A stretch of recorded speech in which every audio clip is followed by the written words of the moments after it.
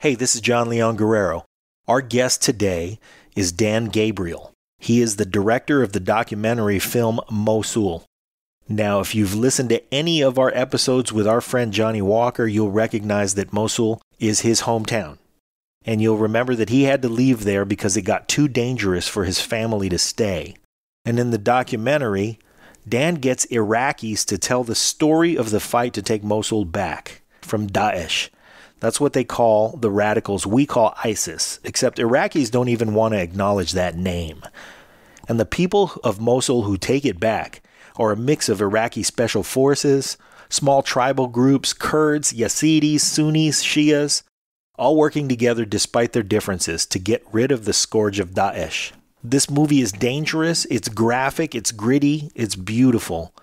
The sound is terrific, the images are stunning. In Pete's words, this is a motherfucker of a documentary, and he is absolutely right.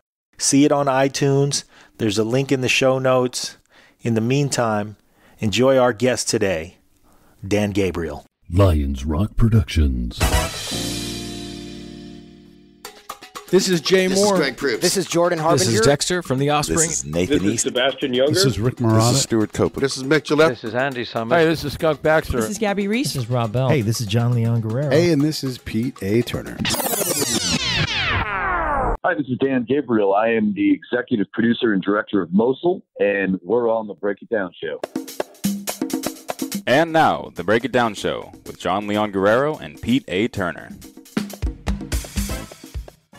Scott introduced me to Dan. We actually hit, it's one of those e-friends where we've not met face to face, but we already know a lot about one another. And Dan has put together a hell of a film. It's called Mosul. It's an area actually where I worked, Dan, quite a bit in 2004, 2005. So your movie hit home with me in quite a number of ways. You guys can find his movie at mosul-film.com.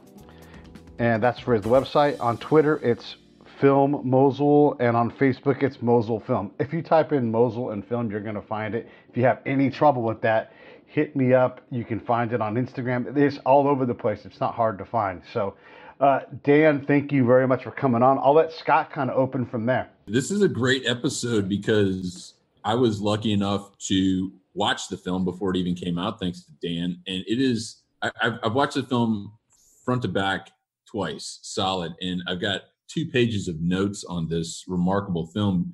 And Dan and I met in Washington, D.C. at the Vetty Awards, the 4th annual Vetties. And I think it was through Sherman Gilliams with AmVets. And we just kind of hit it off. We started talking about being artists and guys who used to work for the government and telling stories. And it was through that really, I think, just obscure introduction that we hit it off. And then Dan read my book, and we've just been talking back and forth about his film and the importance of sharing these great stories and understanding that there's so many amazing stories that are coming out of this war that have to be told. And Dan was already in post-production, ready to launch when we met. And since then, and then Dan and I linked up again when I was in DC. We went to a launch gala at Trump International, which was a smash success for combat correspondents and journalists. And I think, Dan, the question I would have for you right out of the chute is a question that I get often is, why did you have to make this movie? Well, Scott, I think it's many of the same reasons that you probably wrote Echo and Ramadi, which is, you did something for your country, you witnessed something, you were moved by it, and you felt that you needed to tell beyond the small band of brothers that knew what happened there, the sacrifices and the importance of what you're involved with. So for me, having been in Mosul 2014, I actually got to Fab Marez on the day that it got blown up, although we weren't stationed there. We were up the road a little bit at the Republican National Guard base. But, the fall of Mosul a decade later, I think has just been a very emotional thing for veterans that served certainly in Mosul or anywhere in Iraq or Afghanistan, because it's their time, it's their blood, it's their sacrifice that they've invested in. in it, and to see ISIS take this second largest city in Iraq over was just a very emotional, impactful time. Tell everybody listening what the film is about. Yeah, the film is really, it's an Iraqi story. It's on a couple levels. It's an Iraqi story because it's really the story of Iraqi people uniting together to defeat ISIS. And we're talking about different sectarian tribes that we all know so well in Iraq that make up their nation, Sunni, the Shia, the Kurds, the Yazidis, the Christians. It's told through the perspective of a journalist, Ali Maula, who travels from Baghdad up the Tigris River to Mosul between October 2016 and July 2017. And what we see through his perspective, it's kind of like Heart of Darkness or Apocalypse Now. As we go up the river and further into time, it gets stranger and stranger. And the characters that he meets along the way, these are real people, but he meets them like along the yellow brick road, and he meets these characters that get more and more obscure and have these stranger and stranger stories to tell. And he's left with, by the end of the journey, by the end of the conflict, when the victory is finally declared in July 2017, he's left with questions about what's the future of Iraq, what did he really witness, and will the unity prevail beyond ISIS? Yeah, I like that in watching the film, and just so listeners understand, this is a full-length feature documentary. These are real people.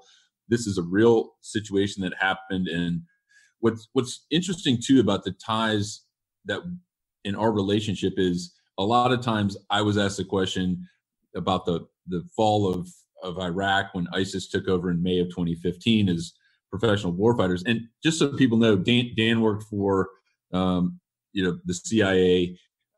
He was in country. You can talk a little bit more about that, but we're often asked, do you feel regret or sadness that ISIS took over after you left? And my answer is always no. We didn't need a crystal ball to figure out ISIS was going to take over if we didn't leave a presence. And this story, Mosul, is a really interesting perspective, because initially when I clicked on the film too, I thought I would see Dan in it, but Dan's not in the film. And it's this journalist that travels not only in Mosul, but in and around and through the journeys of all of the characters that are depicted in the film. And one of the most interesting characters is the female commander of one of the groups. And the fact that you were able to hone in on her story, I think both to Pete and I, are essential, because we're constantly talking about the female voice and the other 50% of the population, and especially in a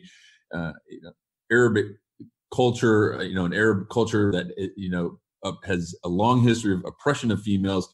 To share that story of a woman who's now a commander fighting against ISIS in that country, why was that? Was that something that just happened as you were filming, or was reported on, or was that something that you really dialed in on to tell her story? Yeah, well, she had this kind of growing legacy that developed over, I guess it would be between 2015 through 2017, because as you'll see in the story, she's a widow 2 times over. So ISIS killed her first husband, her second husband. I think they might have killed her brother too. So she's on the warpath. She's got a vendetta. She's a very powerful and compelling figure in the film. And it's to your point, we don't often talk about the other 50% of the population and these kind of war conflicts or war stories. But this is a woman who's not only a victim and a widow and a refugee in a sense within the war itself, but she's also a protagonist, because she leads these groups of militia, both Sunni and Shia, and she's frankly badass. I mean, she's very empowering in terms of a female character. It's like if Hollywood were creating a female lead, they would put her in the next Avengers. I mean, that's her in real life. And there's a really powerful scene. It's kind of funny because she's cooking this huge, pot of chicken stew for probably 50 guys or something. She's stirring the pot, and she's answering a question of whether she's committed essentially war crimes, because she's been accused of cutting the heads off Daesh fighters. She kind of looks up. She looks over to her assistant. She says, "Did I put salt in this?" And then she goes right back to talking to the interviewer and says, No, I don't cut their heads off. I do drag their bodies around, but that's just to show the families that they're dead.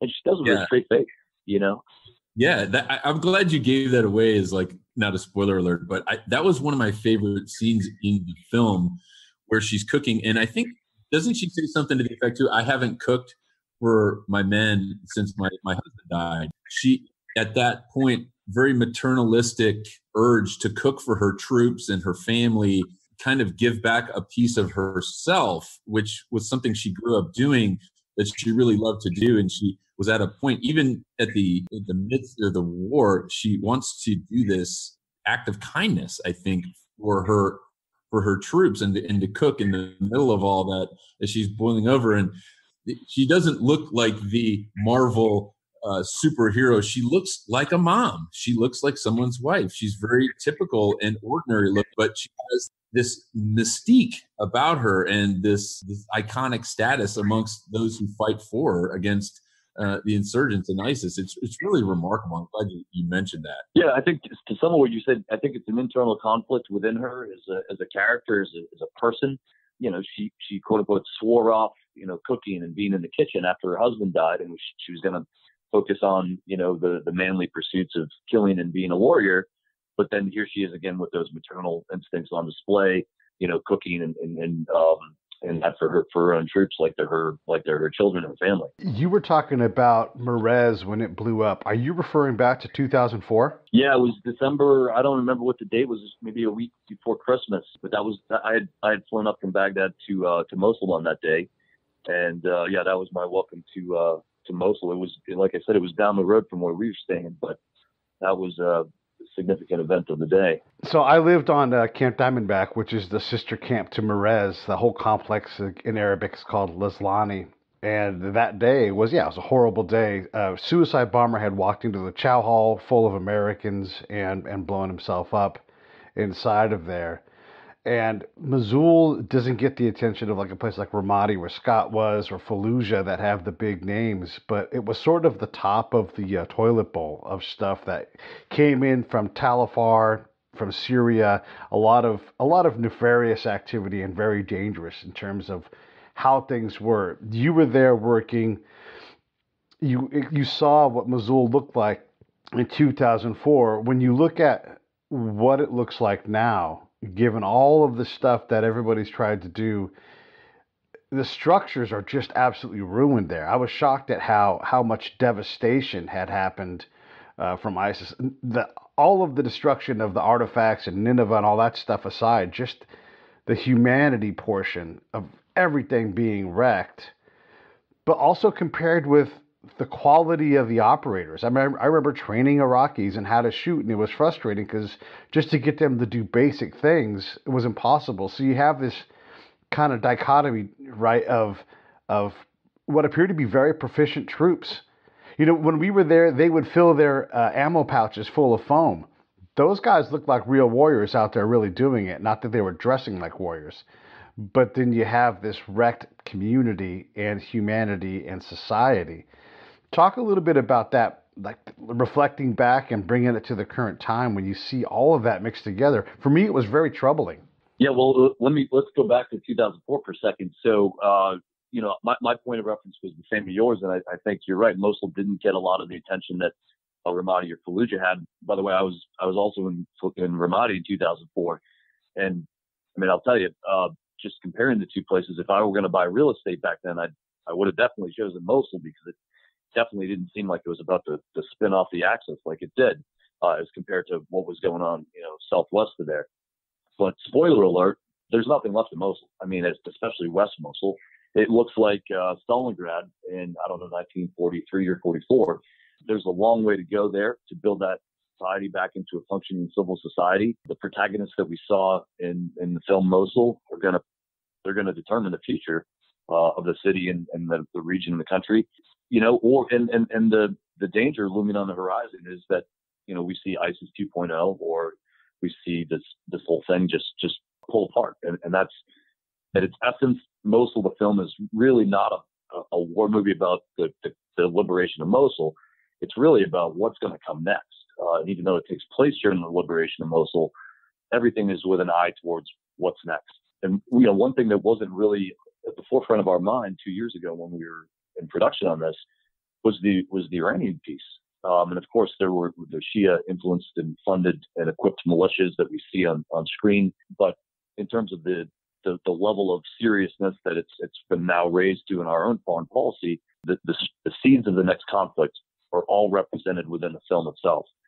And whether that be, the rise of the next ISIS, the situation in Syria, Turkey, the threat that Iran poses to the region, all those different competing interests play out in the film itself, and you hear through the different characters. Yeah, it's interesting comparison. I don't think a lot of Americans or people worldwide understand the devastation that has really impacted the country of Iraq. Who has the responsibility for building that country back up? Well, there's an uncomfortable fact that a lot of people in D.C. are going to have to deal with, which is that without Iran, ISIS may very well still be in Mosul. So you'll see with your own eyes in the film the yellow Hezbollah-colored flags. You'll hear them talking about payments from the Iranian government to fund the troops. Hanadi says that herself. So I think a lot of people that the mainstream media doesn't really get into this in terms of understanding, how ISIS was ultimately defeated in Mosul. Certainly, the U.S. played a role in that with our training and equipment, and the U.S. face is really just off screen in the film. But the Iranian role in that it can't be understated, and it's just a measure, just an indicator of how serious they finally came to take the threat. Because during the first couple of years after we had pulled out, they weren't really interested in that part of Iraq. They didn't really have an ancestral claim to it, and they just kind of drew a line and didn't pay much attention to it. But when it became a real problem, they got real serious, and we can see that they had a very strong impact in the final outcome. Why should Americans pay for the rebuild of Iraq? And we've spent over $2.8 trillion, that's with a T, on this war in Iraq alone. That's not even including Afghanistan. Why should we continue to pay for that? Is it because we just went in and smashed the crap out of that place? And that's what our military is designed to do. We break stuff up. We don't build stuff up.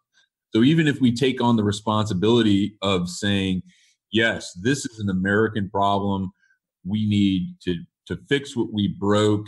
Why should people subscribe to that philosophy, in your opinion? Well, I would start with the assertion that what we broke may not be fixable. The genie may not go back in the bottle. And that's kind of a apocalyptic outlook, but I think a lot of people in the film, a lot of people in that region may agree. The sort of the hounds of hell have been unleashed, and how they can be contained and shifted into something productive is beyond my pay grade. But to your point, I think it's a question of sacrifice, and it's a double-edged sword, because your brothers and sisters fought and bled there and spent years of their lives there. To some extent, you owe it to them to not walk away from a problem that so much has been invested into. And on the other side of the coin, it's at what point you say, this is an Iraqi problem, or this is a Middle East problem. And man, that's a tough question. Yeah. That's not a strategy question or a political question. That's almost like an ethical type of question. That's really, really tough. But I can tell you what we need to do is we need to talk about it. Within the military community, within the foreign policy community, our politicians need to be talking about it. And there needs to be, we have the same parallel question in Afghanistan, perhaps even more, going on 17 years there. If there's not stuff blown up, it doesn't tend to get covered by the nightly news. But what's going on now in Mosul is just as important as what was going on 5 years ago when ISIS was cutting heads off. So it needs to be discussed. I completely agree. And I think it's kind of funny you used a Persian analogy with the genie in the bottle thing, which maybe it's oil back in the well. What do we have to get? What do we? Yeah, maybe an Arab analogy, like you can't put the oil back in the well, but we have gotten nothing out of that country, and I think that we are viewed as occupiers in this war, and we have to make no mistake about it. There has to be something in it for us at the end of the day, in my opinion. And because we haven't established a presence in that region, I think it's interesting too, this week on the news across mainstream media headlines where Trump is continuing to pull out of Iraq. Why do you think this current administration, despite the lack of narrative about the problems going on there, how we're going to fix it, was it all worth it? And now our administration is saying, we're going to keep pulling guys out. We're not going to stay there. We're going to just hand those problems back over to the puppet Iraqi government. What do you think about that? Well, I think in the part of the Trump administration, and very much it's instinctual, and I think the feeling is enough is enough. Just what you said. There's been enough sacrifice, and they're going to have to step up and do it themselves. And I think the kind of the guardrails on potentially the president's inclinations are the establishment and foreign policy community that says, well, that's fine, but you got to keep some troops in Syria to push the Russians back. You got to keep some troops on the border to do this. So yeah, I think that's another internal conflict between having the instinct to know this is ridiculous, this isn't our conflict, it's not our problem, but understanding that it can be our problem, and we don't want to be back there in 5 years with Baghdad being an outpost of Iran with its nuclear arms, right? So we can deal with it then, or we can deal with it now. But we have to have an honest conversation about what we're dealing with and why, and what the potential ramifications are of both courses of action. Yeah, that character Nasser, the guy the ISIS captured, I guess you'd call him a cleric, I guess, of some kind, or imam. His doctrine of inculcating people, young men, and let's understand this. This is from my direct experience. When you talk to young men in Iraq, there is no hope. There is no dream. They're just like inner city kids where everybody they know has been shot, killed, in jail. That's the reality for these guys. So there is nothing. So when someone comes with something, even if it's a horrible ideology, those young men are exploitable. So when we say, hey, we should just leave and not spend any more money, understand that all that exploitation is going to happen unchecked. And in this case, it turns into ISIS and the smashing of the second biggest city in Iraq. Not to mention all of the other problems that came out of that whole, that jumping point for them. There is a cost to staying, for sure, but there's also a cost to not going. And look how complex this conflict is. Iran gets to be a good guy in this case in terms of funding, the battling of Daesh. How they can't sort this out themselves, Dan, right? Like who is, who isn't. Who's just trying to survive by picking whatever side keeps them alive today? It's extraordinarily complex. How did you figure out how to tell that story even? Well, I'll tell you, the hardest part about the whole film was actually trying to figure out at the beginning, there's, I guess, maybe 7 minutes of kind of context where Ali is giving a narrative, a voiceover narrative of kind of what's happening in Mosul and in Iraq at that time. And that was actually the most difficult part of trying to tell the story, because it interfered with us getting to know the characters and developing kind of an emotional connection to them, which is really the heart of any story. So that once we kind of figured that out, it all kind of just followed along the river over 9 months, and it just kind of went along the way. So do you think with the discussion we just kind of touched on about regional responsibility, all of the other GCC states, the regional players, and having a responsibility to help the United States rebuild the country, was part of your intent that your film Mosul will bring out those conversations not only in America but abroad? I suppose a lot of filmmakers start with a clear intent on who their audience is and what the film is going to be about and what the message is. And in my case, I really went into this not knowing any of the questions to any of those answers. All I knew in October 2016 was that everybody literally in the world was against ISIS. And the outcome from a military standpoint of the battle was certain. But what would happen after that, or who the characters we would identify in the story would be, that was all unknown to me. And one of the most interesting things, I'll get back to your point about the allies in a second, but one of the most important things and really heartwarming things to me has been in the process of marketing this and distributing it, going around and telling people about the film and talking about the message, is finding out who really is interested in it. And no surprise, it's veterans, and specifically veterans who were there. And if you get on our Facebook page, you're going to see veterans from different parts of the country connecting. Oh, you were here then, I was there then. I mean, it's like a VFW reunion on the Facebook page at different posts. And it's, and to hear their stories after they've watched it. And, we had one veteran, a female veteran. She was a combat medic. She served up there. She came to one of our screenings in LA, and she just wrote this incredibly moving post about how she wasn't sure she could come to the film because, she still suffers from PTSD, but she lost a lot of friends there. But at the same time, she wanted to know what the future held for Mosul. And she found it, I think the word she used is therapeutic, to actually watch it and to see that, at least for a time and space, that the groups had come together and they could all agree that ISIS was just awful and evil and abhorrent, and they needed to take action of their own. Let me jump in on that and say, because I share time in that space too, and I spent a lot of time in that battle space outside of the camps. And I found the movie hard for me to watch, and that's to your credit, because you made it very real. And I found myself wondering, like, how much of the gunfire was added in, for color, and just the way the music worked. It put me in a dangerous spot for me, PTSD wise, because I was like, man, this is super triggery for me, because I'm recognizing the landscape, whether I'd been to that place or not. It was all very familiar. Mosul was the first time I had a bullet whiz by my ear. It was the first time I had a bomb go off. We got mortared every day. So all of these things are brought to the fore for me.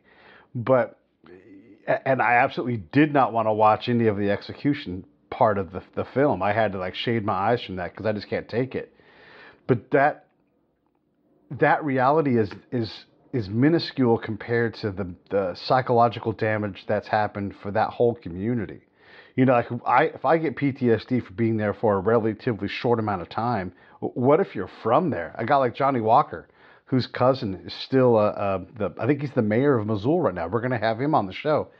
How does a community ever figure out, if I can barely watch the film and I had to watch it in pieces, and again, that's to your credit because it was fantastic, but how in the world do we start to repair these psychological wounds that are there?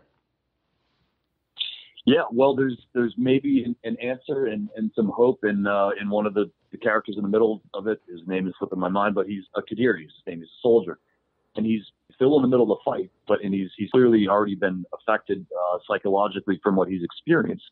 And he basically explains that he uses animals, I mean, just like we do in the U.S., like service animals, except they're goats and sheep and birds. Yeah, and that calms him. It soothes his soul, and it's really interesting to see because they don't have service animal tags on them, and they're not guide dogs, but it's just animals that he's able to emotionally and mentally connect to, and you can see kind of the peace and tranquility that it brings to him. And he does a pretty good job of explaining it on camera.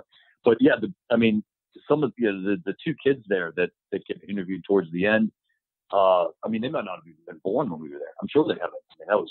Some of these kids are 8-9 years old. So, so there's a generation that's grown up knowing, that the starting point of their life might have been when you and I were in Mosul. To think of that as a starting point, and it's all been downhill since then. That's pretty crazy. Yeah, I looked at those faces, those Iraqi faces looking back at me in the screen, and I thought, how old were they in 2004? Yeah, if they were even alive. It's their entire lives, that they've experienced this. And when you hear the stories that come out, and this is why it's part of your film, it's shocking. And I don't know what the heck we could ever really do to repair that place, and if we even need to. But as a human, you want to help, solve these things. So let's talk about the audience. Obviously it's going to resonate with me because I was there, you were there, Scott was in Ramadi, so he's there as well. But what about the folks who, have no idea, someone who lives on either one of the coasts who's just like, I don't know anybody in the Army, So I have no point of reference, and I know ISIS is a thing, but have no idea what Daesh is.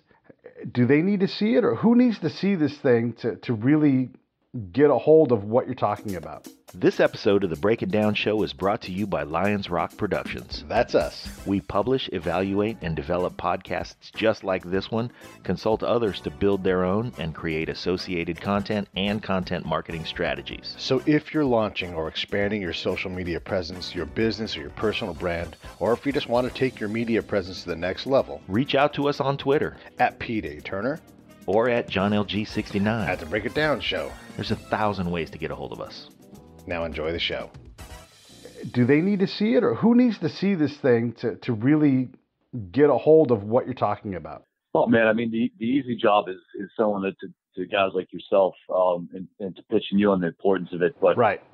that would be my hope, is that other demographic that doesn't know people in the military, that live on the coast, that don't really care, would stop for a second, rent this, buy it, go see it, and just sit for a second and see all the different levels of the messaging that's in there, whether it's veterans or, the refugee crisis, and find something that they can hold on to, from different audiences that would screen this for. Everybody has their own takeaway, So for some, it's veterans and PTSD. For others, it's, humanitarian NGO types that really are interested in the refugee question and the plight of women taking off their burqas at their liberation and living in these refugee camps. For others, foreign policy questions of Iran's influence. So there's a lot of different levels of the story, but you're right. I mean, there's some people that this may not be a natural fit for, and it's just a question of getting the word of mouth out, and hoping that they'll stumble across it on iTunes, I guess.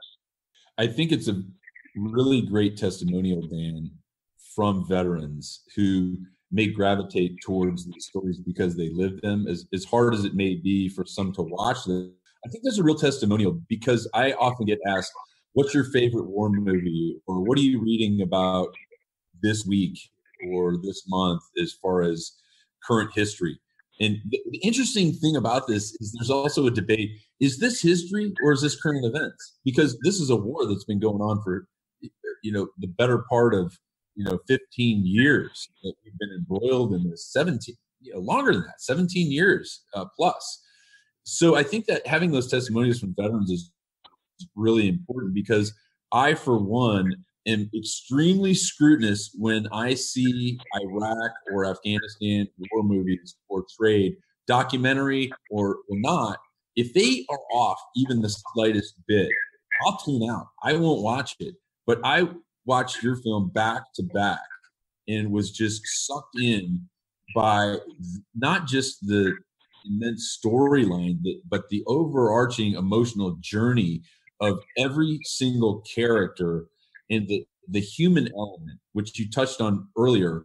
The human element of this story, I think, is essential for everybody to watch, not just veterans. And I'm talking about the guy that pours my coffee at Starbucks, to the guy that changes my tires, to the lady that is doing fingernails and pedicures.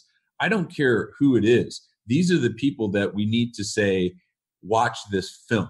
This is important. This is what's going on. If you want to get smarter about what's going on in the Middle East, Mosul, this film is an absolutely 100% accurate depiction of that. So there's no question in this.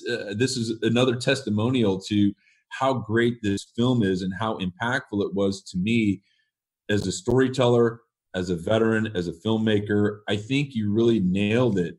I guess my question then would be, how do you get those people that I just mentioned to really gravitate and tune in and buy this film? Well, I think it's, I think the film right now is very likely selling very well in the military and the veterans community from the feedback we have on iTunes and some of the metrics.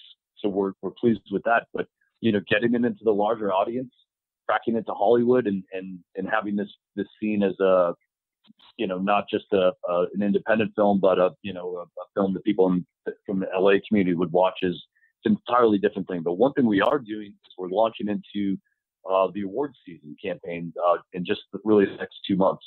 So that's going to be a really big effort we'll be undertaking, and we're going to try to get this film as much visibility as it can. And as you pointed out, there's there's people in New York and LA that are never going to see this unless it somehow gets nominated for some fancy award. And maybe that's an Academy, or maybe that's something less prestigious, but we're going to make an effort to go through the festival and the awards circuit, because that is a way to get it in front of the traditional story makers that make 99% of the content that we see and we listen to. So yeah, that's one thing. So let's shift gears a little bit and talk to everybody about the process of making this film. How long did it take you to make it? Did you compile all the footage? And what is that like for an independent filmmaker? For those who are listening to say, oh man, I want to do a film. I have a story to tell. How long did it take you? And what were the realistic and some of the unrealistic expectations that presented themselves to you along that process to be where you're at today, moving into award season, and your hopes and aspirations for the ultimate success of the film? We started filming in October 2016, and the filming went through July 2017. So it literally paralleled the entire operation to liberate Mosul, from the very beginning at the outskirts in Shirkat all the way into West Mosul, which was kind of the last holdout until victory on July 10th, 2017. So then it took about a year of editing, believe it or not, in post-production. And we were, this was not my main gig. So I had a day job, and this was kind of something I was working on at nights and afternoons and weekends, and then eventually became my day job. And then we went into post-production in terms of the audio and the sound design. I know Pete had mentioned the music is incredible. It's an original score. It's written by a composer named Fotek. He started off as a DJ in the UK, and I met him completely randomly when I was in LA, and he just did an amazing job on the score. He'll also be in Tampa this week. So he's going to be sitting in on a Q&A panel with the filmmakers after the screening in Tampa at the Tampa Theater. And then the sound design. I mean, in my mind, and really, this is the emotional parts of the film are driven by the music and the sound. And it's not just the bullets, but it's also the animal sounds, the sound of the wind, the sound of the car tires. These things all really subconsciously build I guess the word is soundscape in the minds of the viewer, of the audience. And it leads you to feel like you're there. It really does. So that was Peter Bawiak. He was our sound designer on this. He very, very well may win an award for the work that he's done. I think he did a great job. The sound, not just the underscore, but the way that you guys use the actual gunfire and just the other sounds that he puts in there. It really is award-winning caliber stuff, and so just on that alone we should watch it. And I would love to have him on the show just to talk about how and what he does. But let me talk to my friends who are listening for a second here. I want you guys to support Dan and his movie, mosul-film.com. Go see this thing. If you can't go to one of the big screenings, and he's trying to get out to a lot of different cities to see it live, that's fine. Support him by watching it on Vimeo or any other places where you can catch it. At Film Mosul on Twitter, at Mosul Film on Facebook. You can get a hold of this movie and you can watch it. And here's what you're going to get in return. You're going to know more about the complexity and the challenges of a place like Iraq than the elected officials around us. I can't tell you how many times an elected official came to Iraq and never got anything other than great news and got the glad hand. And that's their job, honestly. But if you really want to understand what happens, you really understand what veterans go through, and I know you guys do because this is what you tell me when we talk, this is a film that will give you reality. This is what it's like. Like I said, when I watched this film, I had to be careful in how I took it in because it was filled with triggers for me. So when you watch this, know that you're watching something that's real, something that displays the complexity. When I write about conflict, I'm trying to write the complexity that's in Dan's film. And it's just, Dan, whether or not you win any awards, I don't have control over that, but I can tell you that you have the Pete Award for creating a real war movie, even though it's not about war. It is about human conflict, grinding humanity that makes you just shrink back and go, what are we doing? We got to do better at this stuff. So I want to say thank you. Encourage your fans to listen because encourage my friends to watch the movie because I know that they will like this and they will understand that much more about what we're all trying to figure out. I can't tell how much I appreciate that, and it's just been a pleasure to speak to you guys today and your audience. Forward to meeting you one of these days in person, and again, just a real pleasure, and thank you for your sacrifice and your service, both of you gentlemen. Yeah, it's our honor, Dan. And again, for everyone listening to this episode, where's the best way they can tune in and get a copy of Mosul film?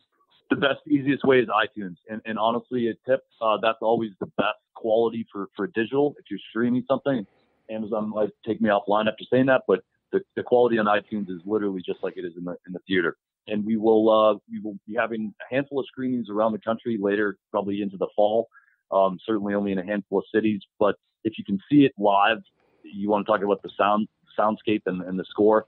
It's just amazing when you hear it in a theater. But as an independent film, it's not going to be in theaters everywhere or in theaters most anywhere. It'll be a luxury if we can get it to your city, but we're going to try.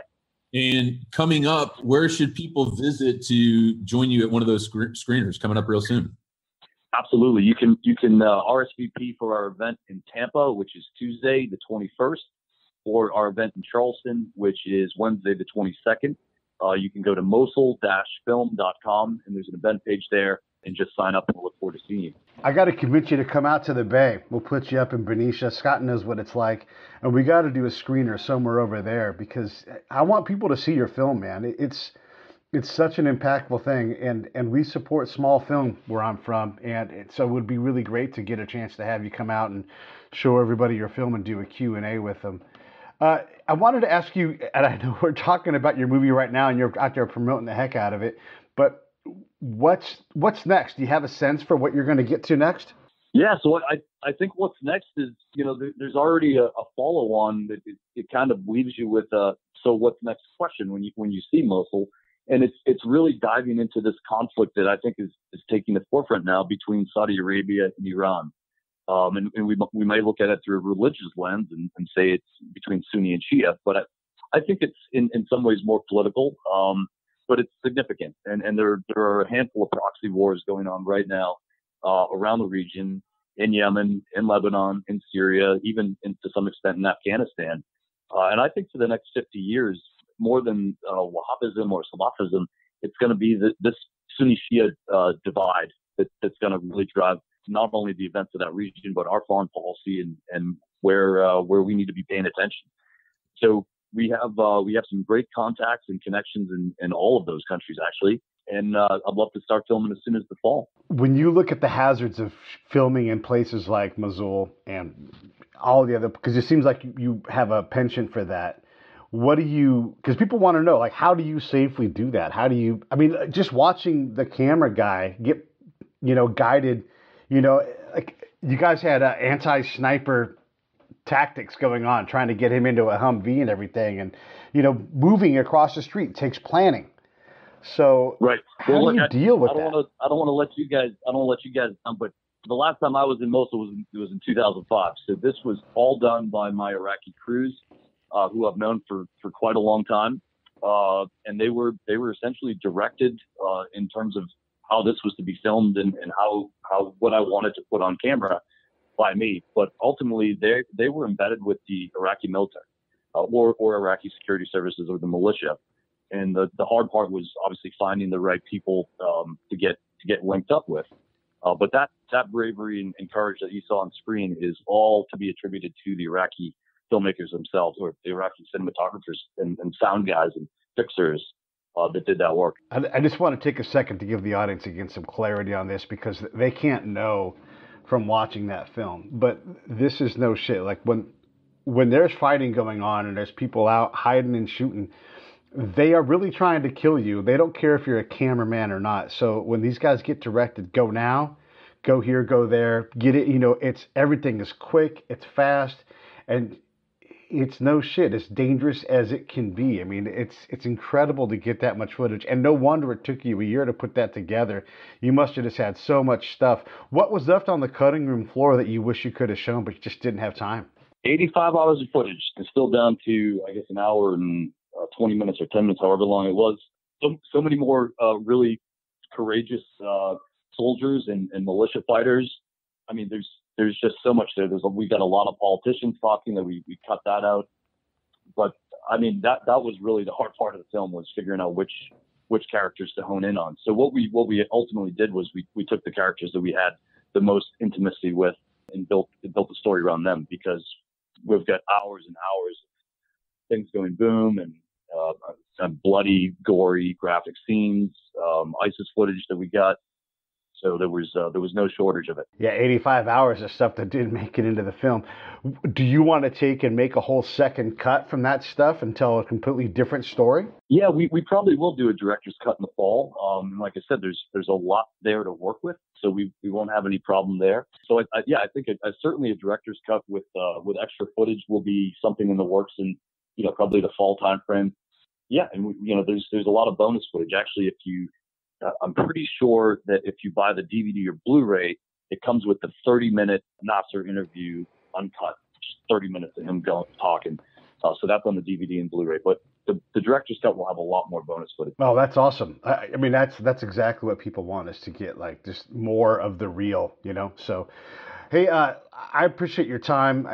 It's great having you on, being able to have this conversation, and just.